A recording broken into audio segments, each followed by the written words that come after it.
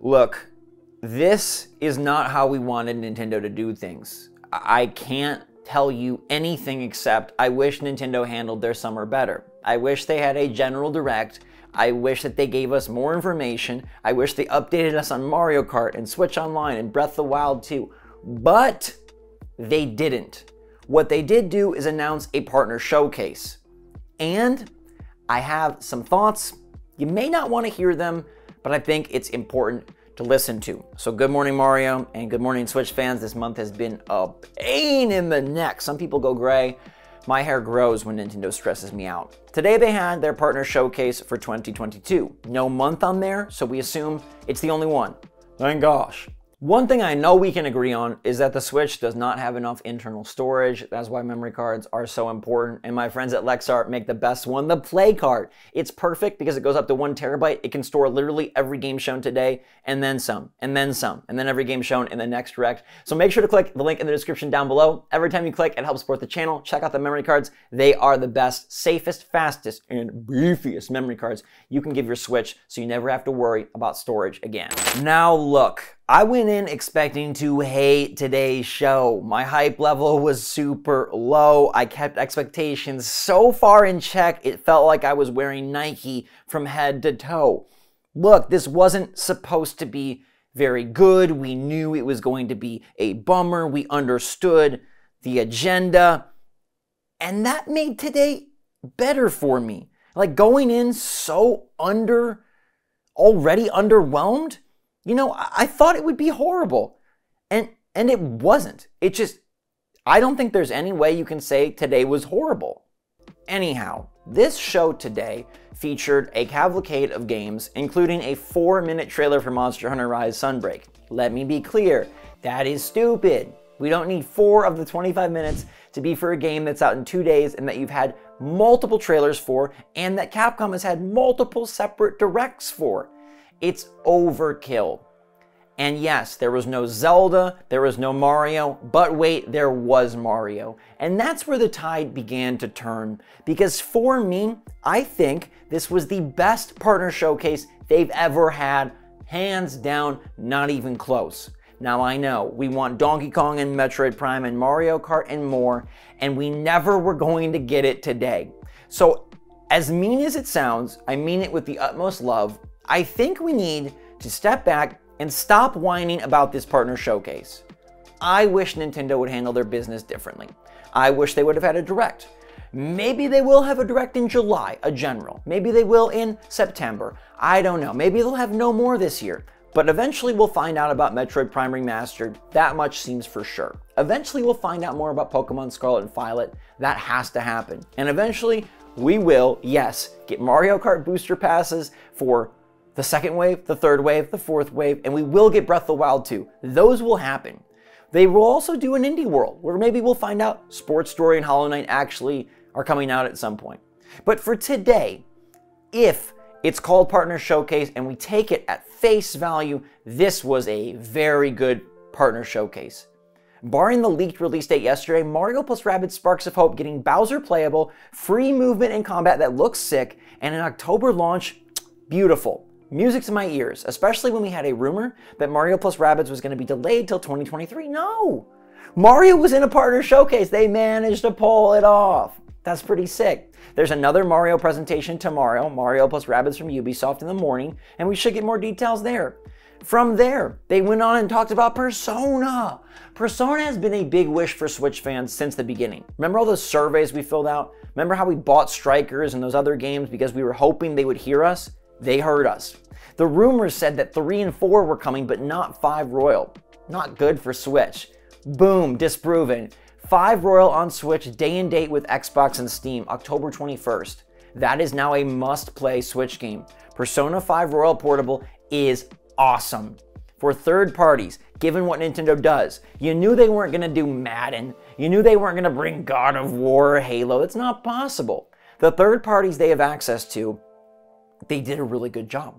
Okay, Portal, phenomenal games, and this was a double whammy of goodness, not only because there's 2 in the collection, it's out today, stealth drop at the partner showcase, and it's $20. That's the way you do value. You don't charge $60 for these old games.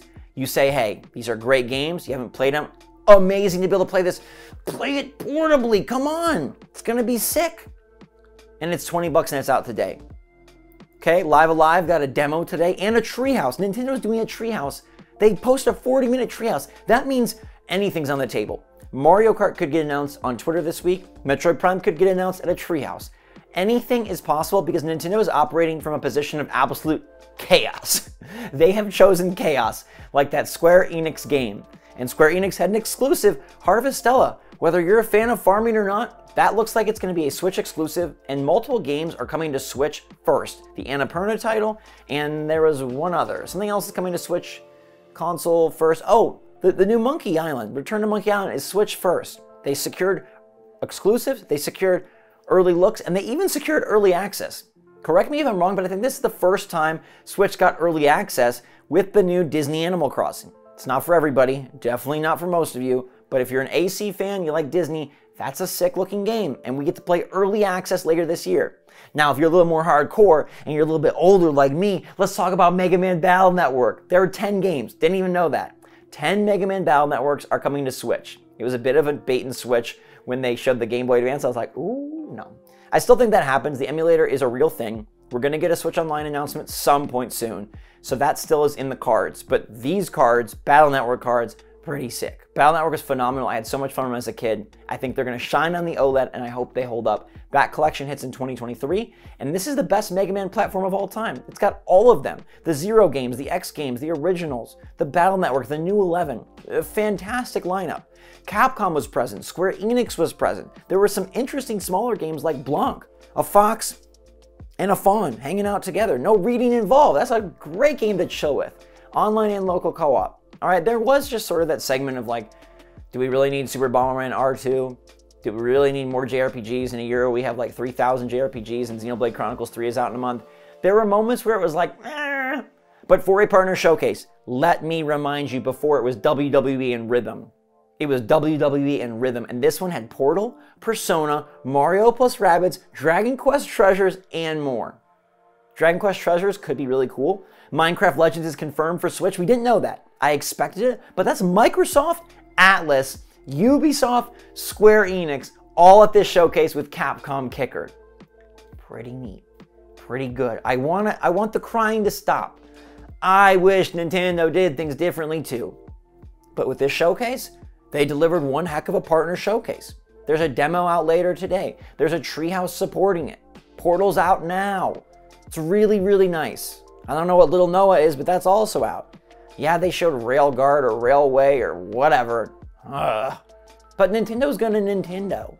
Even in the general directs, there is a section of games where we're like, why did that deserve a trailer? Why did that deserve shine? Here, I feel like they were judicious. They didn't show too many of those like roll your eye games. There were some, but it was the best balance yet. And look, if I told you, think of it this way. If I told you Nintendo's gonna have another direct and they will talk about Mario, Metroid, Zelda, would you feel better about today? Because let me tell you, Nintendo will have another direct where they talk about Mario, Zelda, Metroid. They will. It will happen. Maybe July, maybe September, maybe December, I don't know. But we will find out about those games. And so I'm a positive guy. I don't know. Maybe this is just my wacko brain. I'm thinking of this whole big picture. I'm thinking of this more than just today, June 28th. I'm thinking of this Nintendo's entire plan. This was a good partner showcase. If they would just let us know their plan, this would all be solved. If they were like, hey, we have a Splatoon Direct in August, we've got a Pokemon Showcase in July, and we've got a new Direct in September, we would feel fine. We'd say, okay, this is where the third parties come in. Oh, okay, now we can appreciate this better. And I love that we got a third-party showcase with Mario. They managed to squeeze it in, and I'm telling you, that game looks sick. It's gonna get brushed over because Mario plus Rabbids 1 was good. It looks kind of the same, but it's not. The world is bigger, okay? The battles are more freeform, and the character lineup and theme is so much stronger. Remember, the theme of Mario plus Rabbids 1 was Rabbid World Gone Wild. There were giant toilets. There's still Rabbids in this game, but the theme of this game is Mario Galaxy. Boom! That's sexy. That's awesome. And it looks like they've made the requisite improvements to earn themselves a true 2, a true sequel. Something that Splatoon 3 needs to prove to us soon. There could be another Treehouse. There could be a Splatoon Direct. I feel nice. Okay? Portal coming out is great. I really thought we'd get a Hollow Knight date. We didn't. But there's probably an indie world. They almost always have an indie world in August, and I'm going to stop relying on patterns because Nintendo doesn't believe in patterns. That's what this June proved. But we know that eventually these games will get talked about. Eventually we'll find out when Hollow Knight's releasing, and Sports Story. It'll happen. So for today, it didn't have all the games I love. Nothing there really like screamed to me, but almost all of them were physical. Persona 5 is getting a physical version, it seems like. Plague Tale is Cloud, but that was it. Plague Tale Requiem is Cloud. I'm glad we have it on the system. Cloud sucks. It's just the fact of Cloud. It's poopy. But everything else seemed to be locked in on the system, and we got the final confirmation that Persona is here. All of it. 3, 4 Gold, and 5 Royal. People didn't think that was going to happen. We wished for ages, did surveys and tweets and campaigns and please, dear Atlas, and now it's happening.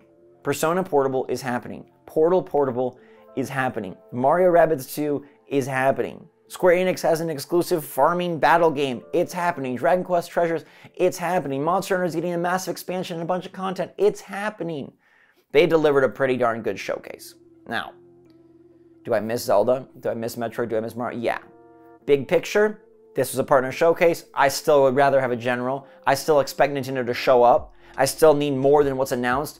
And Twitter is going to be a resource. Mario Kart is coming on Twitter, I'm telling you. Game Boy is possibly coming on Twitter. We could get Bayonetta 3 on Twitter. Bayonetta 3 is probably the notable missing for today. So look, you can feel however you want. Let me know what you think in the comments down below. Let me know your rating for today. But I'd give this a strong 7 out of 10. And that is way better than the 2 out of 10s that the past partner showcases got. And honestly, it's the best we were going to get. There was nothing horrible.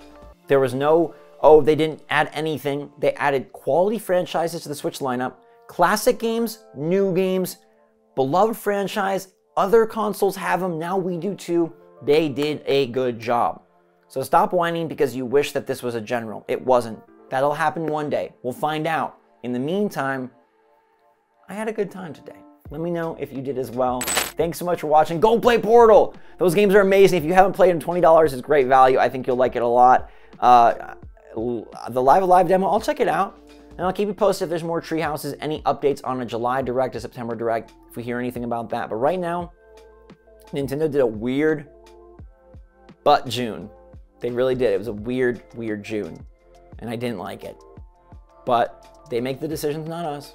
And what they gave us today, thanks so much for watching, everybody. Have a fantastic rest of your day. Stay safe, stay healthy, stay happy, stay positive out there. Hope you dig the hair. Until next time, SwitchForce out.